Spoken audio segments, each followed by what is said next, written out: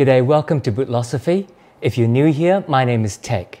I acknowledge the traditional custodians of the lands that I live and work on, the Whadjuk people of the Noongar Nation.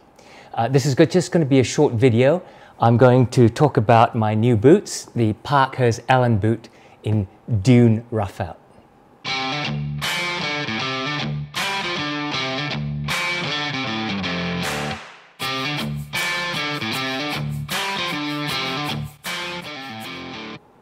So this is the Parkhurst Allen Boot in Dune Roughout, just received today. I didn't do an unboxing because after a fantastically sunny weekend, it turned out that we're going to have a whole series of storm fronts come through, and the weather has been terrible. And having received these at work, I took them home, got out of the car in the rain, and the box was actually soaked. So I'm not going to bother to do an actual unboxing for you. However, I will show you what came with the boots. They came with their individual boot bags.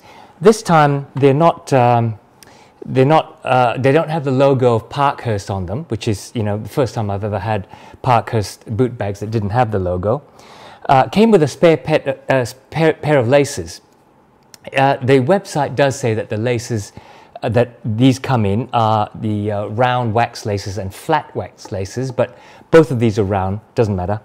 The interesting thing is, I'll talk about it soon, but I think I would prefer a sort of thicker lace on these things. And of course, Andrew's thank you card signed by Andrew personally, so that's great. In terms of the boots, if we take a quick look before I put them on feet, and then I'll give you my first impressions of them in a little more detail. Obviously a service boot, which is the Parkhurst Allen patent model. In this case, it's in Dune Roughout, which is a, I believe it's Spanish tanned leather. It's full grain veg tanned Roughout leather. The inside, which is normally the smooth side, is not actually like a polished smooth leather that you might get with a, say, a Chrome XL Roughout. It feels very much almost like nubuck on the inside, and then the Roughout on the outside. The Roughout, interestingly enough, feels very short napped, like suede. So it's not a sort of knotty nap that you do get in some of the Pacific Northwest Roughouts. The English, for example, I think will call this a suede Roughout, where it's really got a suede feel to it.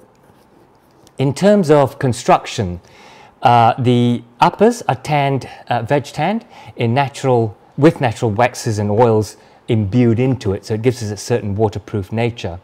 It has a leather heel counter, not a Celastic one, a Celastic toe puff though.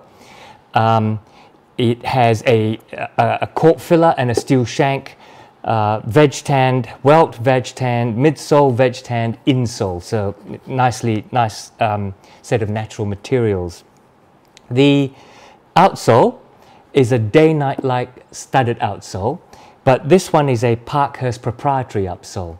So for those of you who know, Parkhurst have recently, coming out of the factory in Spain, commissioned their own proprietary Commando outsoles, and this in fall-winter 2023 or autumn-winter 2023, depending on which part of the world you're from, has the first appearance of the studded outsole for Parkhurst.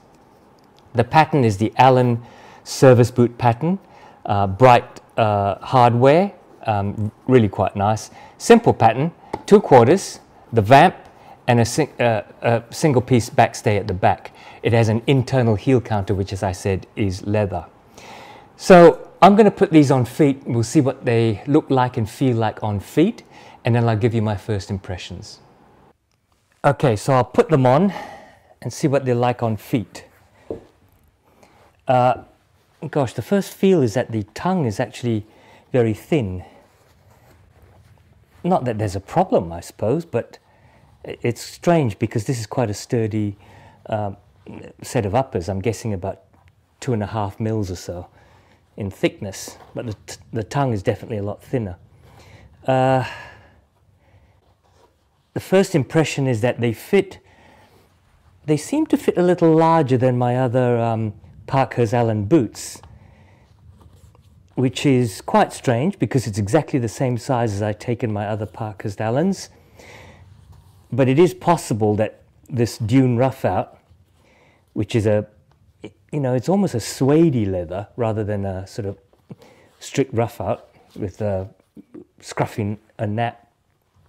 It might be that it's quite a stretchy leather, and so in the lasting of it, maybe it was stretched a bit differently across the last than in some of my other Parkhurst boots. Not big. I mean, I can't say it's very big, but it certainly feels a lot less snug in the toe box than my other Parkhurst Allens, even those that I bought recently that are from the Spanish factory. I can certainly feel the toughness of the veg tan midsole and insole, because it is, I do need to flex it to build it in and to break it in properly.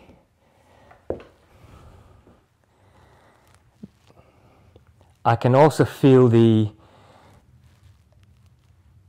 padding, if you like, of the rubber outsole. I can feel the firmness of the veg tan insole and midsole, but I can also feel that little bit of give, which I guess is the cork filler. There is a steel shank in there, which does give you the required arch support, I feel. In fact, the arch support, I think, is quite good in this. Yeah, the toe box definitely feels a little bit more roomy than in my other Parkhurst boots. It's not an uncomfortable feeling. I'm just feeling a bit roomy, and perhaps I need to wear this with thicker socks than my others. It certainly looks good on feet. It feels nicely roomy on feet, so I'm very pleased with the fit. It's different, but I'm very pleased with it. Okay, let's give a summary rundown. So that was the on-feet portion. First impressions, they're a really beautiful looking boot. The Roughout is a lot more suede-like than I expected it to be, being Roughout. It has quite a soft and short nap, so it feels velvety rather than that crispy Roughout nap that you can get in some of the rougher Roughouts. I find the tongue surprisingly thin. It's a lot thinner. I think it's the same material, but this is flipped the right way around, if you like. It has the nubucky sort of surface to the front, and then more of the Roughout on the inside. But it is very thin. It is semi-gusseted up to the third eyelet, so that continues the Parkhurst sort of form of construction, which I really like. The quality of the stitching is pretty good. There is a little unevenness at the quarters where the stitches sort of part a little bit and then come back together, so it's not clean and precise. But there's certainly no missed stitches. It's quite very even stitching throughout. Double stitch to keep the heel counter in place. Single stitch where it doesn't quite matter on the backstay. Double stitch on the quarters. And the stitching on the split reverse welt with that little flare up the side of the boot is actually itself quite precise, and the joining of the welt is very nicely done. It has a veg tan stacked leather heel count and a rubber topper to it. First impressions. To me, it runs a little bit larger than the other Parkhurst boots that I've had, just by a tiny feel. I'm not quite sure why. You'd have seen, if you saw my interview with Andrew, him saying that the fit can actually be quite different depending on which factory it comes out of, depending on which uppers leather is used, because some will stretch a lot easier over the last, and sometimes depending on the person who's actually doing the lasting. I thought it might be interesting to compare it with some of the other Parkhurst boots I have. This is the Parkhurst Allen in dark roast Dublin. Now, it's a totally different leather, but this was constructed out of the Western New York factory. And it's also the 602 last, and I think you can see the similarities of the last, with particularly in the toe there. But if you look at the toe box, this one is perhaps a little bit more collapsed because it's older, but there's definitely more profile structure in the new one coming out of the Spanish factory. And that's quite interesting, I think. In terms of sizing, I'll do what Dale does. They're both size 8s and exactly equal. It's just that the lasting, I think, feels a little bit different. The other one I'll compare it to is another Allen boot. This is the Gaucho Moose. That again, this one comes out of the Spanish factory. Again, it's a 602 last, so you can see the shape is very similar.